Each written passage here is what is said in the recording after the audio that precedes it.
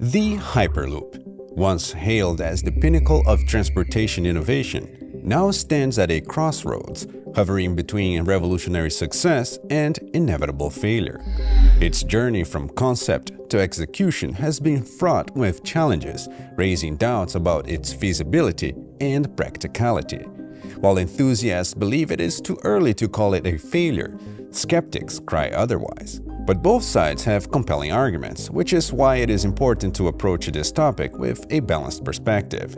In this video, we will discuss the reasons as to why the Hyperloop may be doomed to never happen.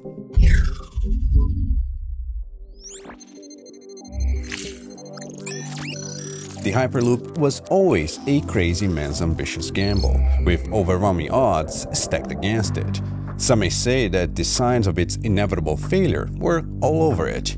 Or were they? The roots of the Hyperloop trace back to magnetic levitation technology, an idea that endured skepticism for decades before materializing into practical applications. Early visionaries proposed the concept in the 19th century, met with considerable doubt similar to contemporary scrutiny faced by the Hyperloop. It would take decades for scientists to begin experimenting with electromagnetic suspension systems.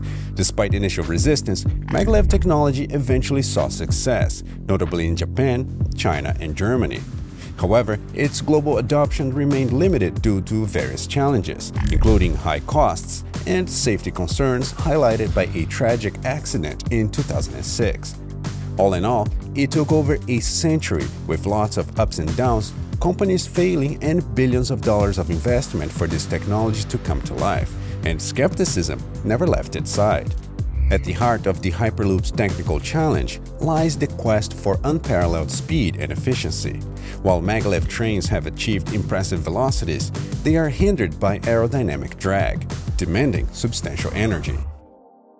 Power consumption can be calculated using the following formula, where the drag coefficient is multiplied by the frontal cross-section of the train times velocity cubed times air density divided by 2.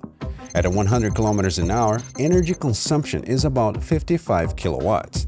At 400, power consumption increases by a factor of 64, from 55 to 3.5 megawatts. Any speed above that calls for a dedicated nuclear power plant to power the track. It doesn't take long for one to realize the connection in between maglev and the Hyperloop. A maglev inside a near vacuum tube, almost completely eliminating drag. What this formula shows us is that density and energy have a direct relationship. If air density drops by a factor of 10, so does energy requirements. However, speeds above 400 km an hour still need considerable energy. Though at 800 km an hour, energy consumption is only 2.8 megawatts. At 1600 km an hour, power consumption goes through the roof, reaching 22 megawatts. This is the very reason near vacuum is so important. If we decrease air density 100 times, then energy requirements drop significantly, from 22 to only 2.2 megawatts. On paper, it is completely plausible. However, in practice, things aren't so simple. No doubt a lot of energy can be spared with a near vacuum tube. However, while you gain efficiency on one end, extreme problems appear. The Hyperloop's promise of ultra-fast travel comes at a steep cost, both figuratively and literally. Estimates suggest a substantial financial investment, surpassing even the high expenses associated with maglev infrastructure. The necessity of vacuum tube further inflates those costs, posing a formidable barrier to widespread adoption. The energy required to remove air from 1 cubic meter in 1 minute is about 1.6 kilowatts. Considering a tube of 4 meters in diameter, and the energy required comes down to 20 megawatts per kilometer. Since the goal is to connect places as far as at least 30 kilometers, we are talking about 600 megawatts. Then again, one could argue that removing air to near vacuum needs to be done sporadically, as the train needs only to pass an airlock system where only the length of the train needs to be vacuumed. And of course, tubing everything will have an astronomical impact on the cost. The Japanese Chuo Shinkansen maglev line is expected to cost in between $100 to $130 million per kilometer of track, totaling in between $20 to $60 billion. add the necessity of wrapping everything inside a vacuum tube, and it is safe to say that it will increase the cost by at least 30%. The cost of implementation per kilometer could easily go from $130 to $200 million. Lastly, we need to consider accidents. Any cracks on the tube may prove to be a death sentence for the passengers. Imagine this. The train is at its maximum speed, and the tube breaks at any point.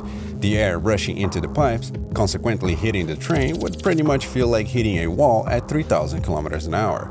Inertia from subsequent carriages would sandwich each other, and everyone inside would die instantly. While any accident is horrific, we must keep in mind that it can all be mitigated by precise engineering and implementation of new, more resistant materials, such as graphene. As we consider the Hyperloop's prospect, we are confronted with a fundamental question. Is it a revolutionary leap forward or a doomed endeavor? While the Hyperloop embodies human ambition and technological innovation, its path to success is loaded with obstacles. Skepticism, technical complexity, and economic pragmatism converge to cast doubt on its feasibility. Yet, history reminds us that breakthroughs often emerge from adversity, and perseverance may yet pave the way for the Hyperloop's triumph. That and another century of development. What do you think? Revolutionary or doomed to never happen?